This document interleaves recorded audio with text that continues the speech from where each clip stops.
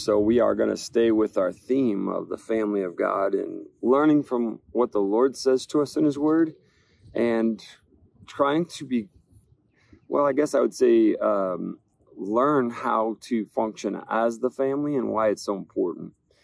In Jesus' high priestly prayer in John 17, we're going to look at part of what he prayed to the Father for us. And this is what it says. I'm praying not only for these disciples, but also for all who will ever believe in me through their message. That's me and you.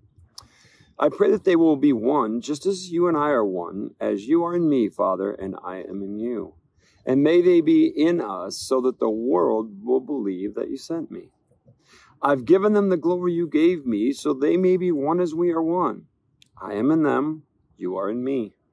May they experience such perfect unity that the world will know that you sent me and that you love them as much as you love me. So we see here in Jesus' prayer, the very heart of God is for us to function in a unified family, a unified body, that we might show the world that Jesus Christ is really the Savior of the world, that God is real. And our oneness, our family unity as the body of Christ, as fellow believers, is one of the key evangelistic tools that there is. It is one of the more critical aspects of revealing to the world the truth of the gospel, the truth of who Jesus is and the reality of God is our unity.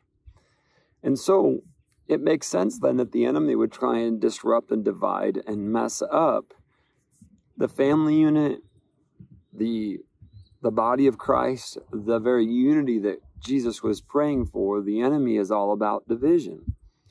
And so the struggle and the war that comes is always to attack and divide.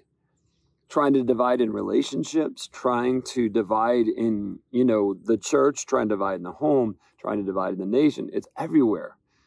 And this is why Jesus prayed specifically that as we have received the Father within us, the Spirit of God, God himself, through Jesus Christ, that we might have that unity and that oneness with him and that we might share that with one another. And it's obvious when it's there. So there's our call. Let's be his church. Have an amazing day with him.